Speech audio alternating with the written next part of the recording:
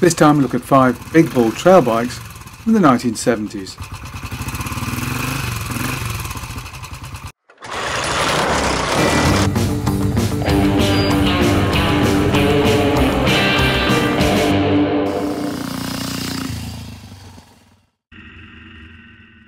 Before we start, don't forget to like and subscribe for more content.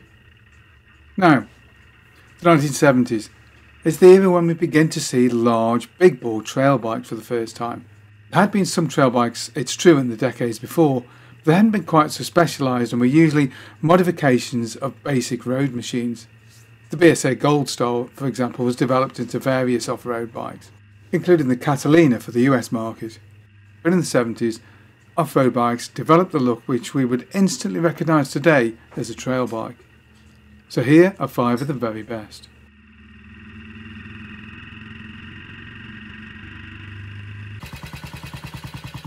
The BSA B50. The BSA B50 was launched in 1971, but its lineage goes all the way back to the 1960s. As one of the few bikes here that has a heritage that includes a World Motocross Championship. The machine's engine was a development of the C15. This had evolved through the Starfire, the B40 and the B44 Victor, which despite its humble origins had given BSA Grand Prix success in motocross. B50 moved the game on even further. There was an all-new race-developed all-bearing frame. The machine came in roadster form, trail form and of course full-on pucker motocross racing bikes.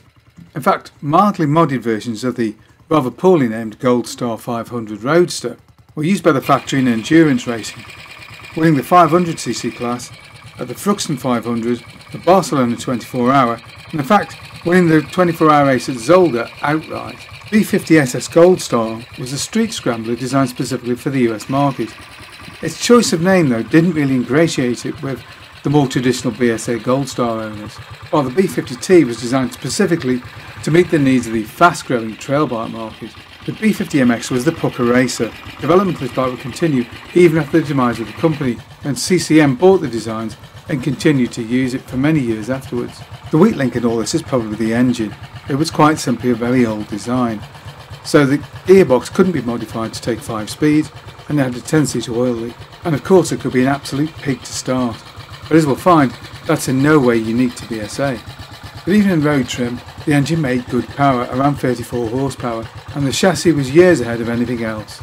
But unfortunately for BSA, even if they could squeeze a 5-speed gearbox in there, the B50 was very much a victim of circumstance, as the company as a whole went to the wall, and only around 5,700 bikes were ever completed of this absolute fire-breathing monster.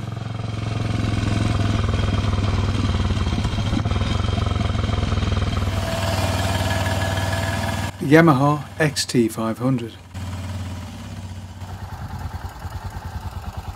Arriving just a couple of years after the BSA went off the market, the XT500 arrived in 1975 and of course was in production for far longer than the BSA, finally going out of production in 1989. And indeed the design does owe a great deal to the BSA B50, having a dry sump motor with the oil stored inside the frame, just as BSA had done. Although of course being a modern Japanese bike, unlike the BSA, it ran a 5-speed gearbox and a single overhead cam, although also with just a 2-valve head. Of course by the 1970s, big 4-strokes were no longer competitive in the world of motocross, but in desert racing they were still extremely potent. And in fact as the 70s wore on, it would be very successful in the various African rallies that were then cropping up, including, most famously of course, the Paris-Dakar. The machine used a 21-inch front and 18-inch rear wheels. Ground clearance was adequate, and this produced a machine which was a very decent off-road or trail bike. In keeping with the example set by the BSA B50, the bike has that classic combination of good power, very mediocre brakes, and of course difficult starting when hot. I mean, what else would you expect from a big trailer bike of the 70s? The XT is very much the archetypal mid-70s trail bike, enjoying excellent sales throughout its life, despite really only evolving quite slowly.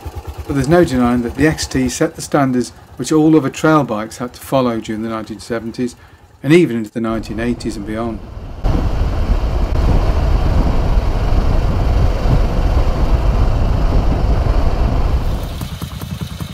The Ducati Scrambler 450.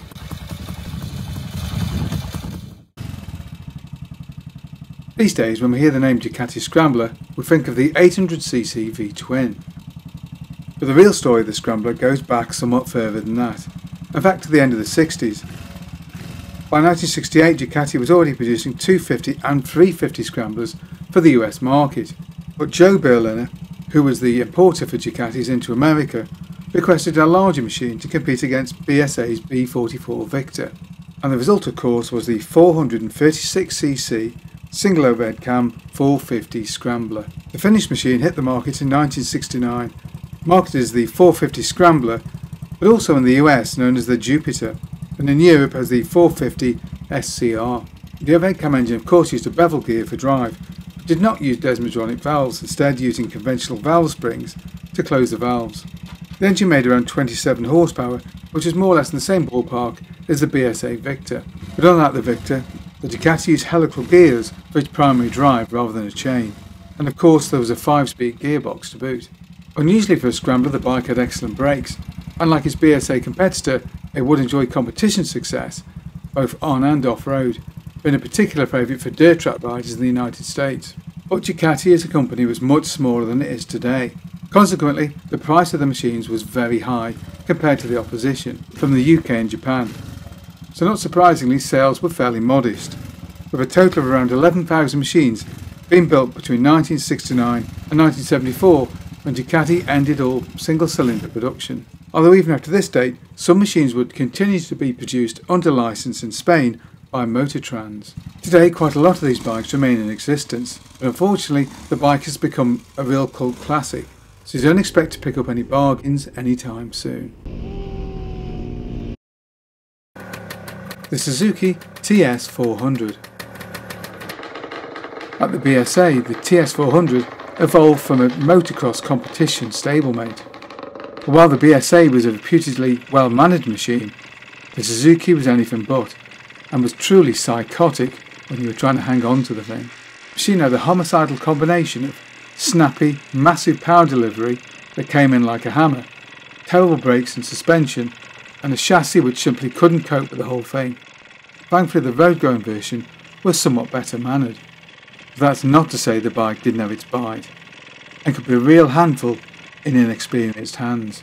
The bike had evolved from a range of much smaller bikes, Suzuki gradually increasing the capacity of their two-strokes throughout the 1970s.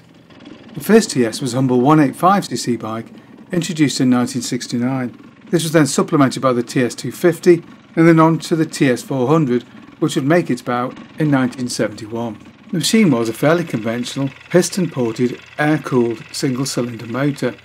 Of course it used automatic oiling and had a 5-speed gearbox. Claimed peak power was 34 horsepower, putting it pretty much on a par with the 4-stroke opposition, although of course the bike was much lighter.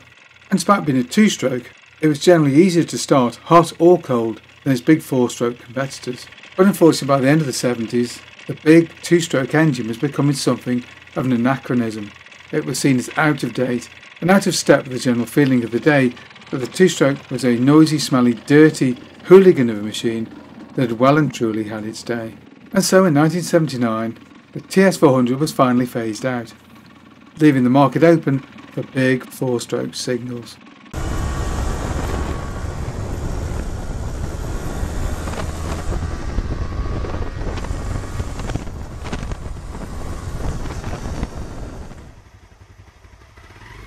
The Honda XL 500.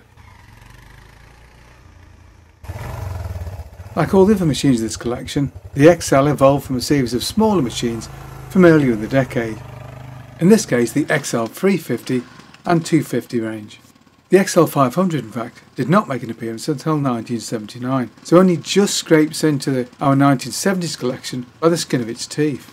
The XL may have been late to the market, but this was mainly because Honda had been watching and learning from what the other manufacturers were up to. So in a very Honda way, the all-new XL of 1979 was more refined and better put together than any of the opposition. Still, those brakes were still rather marginal drum brakes. Nobody could get discs to work properly in wet, muddy conditions at that time. But the engine was extremely refined, employing a balance shaft, ensuring that vibration was minimal. And at the top end there was a 4-valve head operated by a single overhead cam. But despite the use of 4 valves, the engine only made around 32 horsepower, so it was actually no quicker than a BSA from around a decade earlier, although of course it did have to cope with rather more stringent emission controls. Despite the use of a wet sump engine, ground clearance is very good. And all in all, this is a very typical Honda. It's well thought out, well put together and very refined. And from the moment of its launch, it was regarded as the best, most advanced trail bike money could buy. At least from a major manufacturer, that is. Into the 80s, the bike would gain monoshock rear suspension, thus improving travel and ground clearance, allowing the bike to perform even better off-road. But the decade would also see a gradual reduction in top-end horsepower in the face of ever-tightening regulations. By the end of the 80s, however, time was pretty much up for the XL500, though interestingly, its engine survives today, being a common engine for use by Chinese motorcycles, especially in 400cc form.